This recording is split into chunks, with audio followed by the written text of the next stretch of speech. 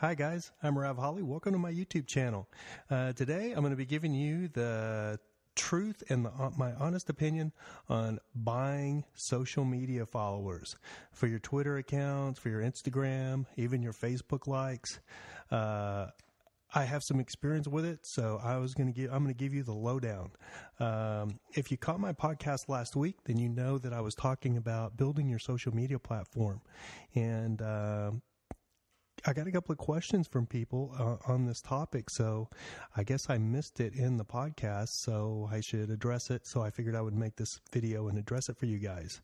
And is it worth it? Is it worth the money to buy social media followers, to buy Twitter followers, to buy Instagram followers, or Facebook likes? I'm going to give you my experience and what I did.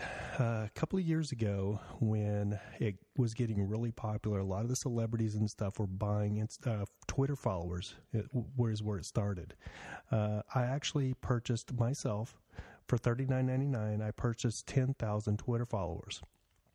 My Twitter account has been up around 38 to 42,000 followers now for the last few years. And my goal was always to get it to 50,000. And I've just not been able to get it there. So I gave up. And when the Twitter follower purchase thing, I was just like, oh, screw it. I'll just buy the 10,000 and I'll be there and I'll have met my goal.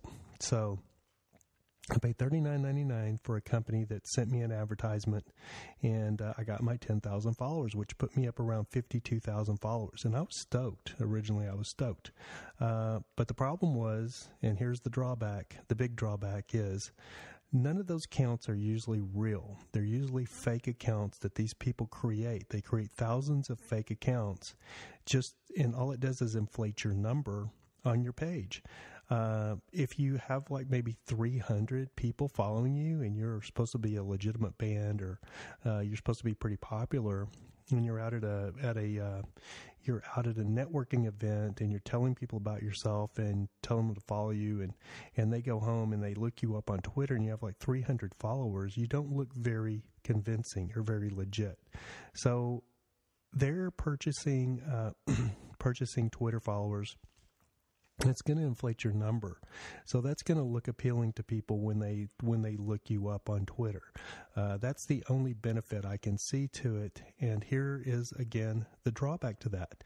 Because those accounts are fake accounts, they're not real people, Twitter monitors those things like that. And eventually they will find these fake accounts. And when they find these fake accounts, they will kill these accounts. So what's going to happen is you're going to pay $39.99 for 10,000 or how many ever followers you want to pay for. You can get 100. You can pay $100 for like 100,000 or whatever. But the problem is since they're fake and Twitter finds them and kills those accounts, your number is going to deflate back to what it was before you bought the Twitter followers. I can tell you, when I paid for the Twitter followers, mine started diminishing immediately within like the first week. I started losing 50, 100, 300. I came in one time, 1,500 of them was gone. And then like 3,000. I was like, whoa. So within like a couple of weeks, I'd already lost about, probably 2,000 of the original.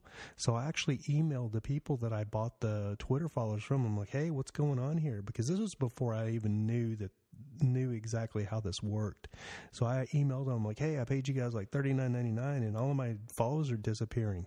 Didn't hear a word back. They were on to the next victim. So I learned really quick that you can buy those followers, but you're not going to get to keep them. So I would suggest just saving your money and building your social media platform organically. There are some companies out there that offer legit, actual real people that follow you, but it's really expensive. You're paying like $39.99 for 100 legitimate people to follow you. When you can get out there and work your social media platform and get people to follow you legitimately and try to get people in your own genre that you can actually interact with, because that's what makes Twitter fun, is it's when people that you can actually see their tweets and interact with them and retweet their stuff, and vice versa, they do the same for you. So and I know on Facebook, like you can there's some companies out there that sell real likes. They tell you it's real likes, it's real people. Be careful with that as well, because I know a lot of these companies that do that, they sell you really people that they have a real Facebook account. It's not bots like Instagram and Twitter. It's real people that do have real accounts. But the problem is a lot of times these real accounts are of people that do not reside in this country, the United States. They're usually in Indonesia, India, or China. So when they start posting stuff on your business page, because this is where you buy the likes, is on your business page or your fan page. And when they start posting stuff on there, it's going to be in Arabic or Chinese or some language that you don't understand.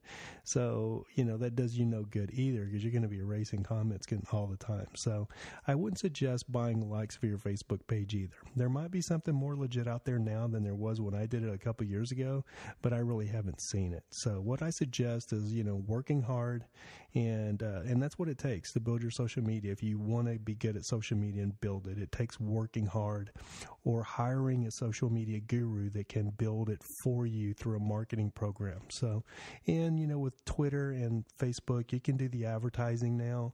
I haven't done it on Twitter. I've done it on Facebook for my fan page, and I've spent, I don't know, probably $100 and didn't get hardly any new fans at all. So that advertising to me is worthless. So I hope this answered some of your questions.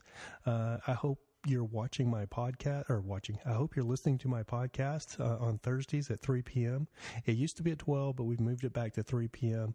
It's Images Everything. It's available for download on iTunes and Stitcher Radio, and a new episode every Thursday. So tune in and enjoy the show, and we'll see you on the other side, or see you in the next video.